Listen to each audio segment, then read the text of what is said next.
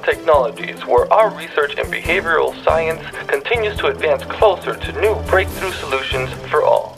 Back in the 1960s, researchers at Stanford University conducted the marshmallow experiment.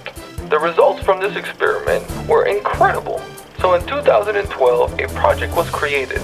With a highly talented and specialized staff, we have taken this experiment to new levels. The option for interning at our facilities is also available to those interested, though sometimes it can be questioned how some meet the requirements. Currently, our mission statement at Epsilon Technologies is to educate through professional scientific presentations and examples the concept of instant and delayed gratification. If you haven't heard of this concept, let me explain the previous experiment done in the 1960s. Section 8, Subject 19. Subject shows increase in aggression.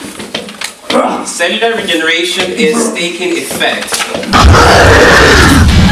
And with our passionate and did I mention happy staff, we can replicate this at new extremes. Please join us at our headquarters December 10th at 1:15 p.m.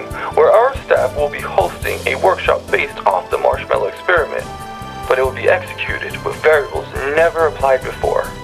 And I, the lead scientist, will be your host. Epsilon Technologies. Engineering tomorrow, today.